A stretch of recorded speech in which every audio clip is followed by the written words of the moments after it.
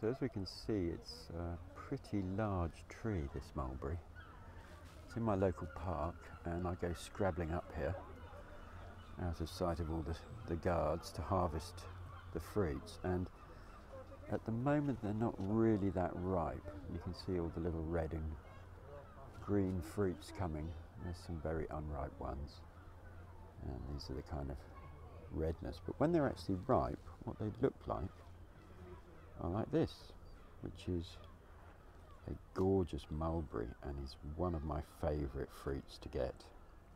As you can see, it's incredibly juicy. So when I was in London, I stupidly parked my car underneath one of these trees and came back to find it completely blood red as the fruits were dropping, because once they go, they become incredibly soft. So to pick them, you will be absolutely covered in juice, but it's such a delicious fruit. It really is worth hunting down and finding. So this is the leaf of the tree. Its genus is Morus, M-O-R-U-S, and it's of the Moraceae family.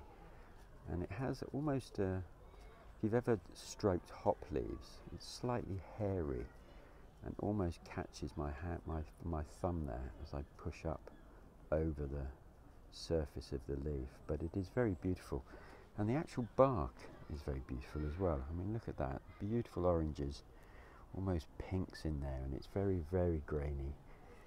Just one of my favourites. Really, really like this. So try and see if you have it anywhere near you. Enjoy.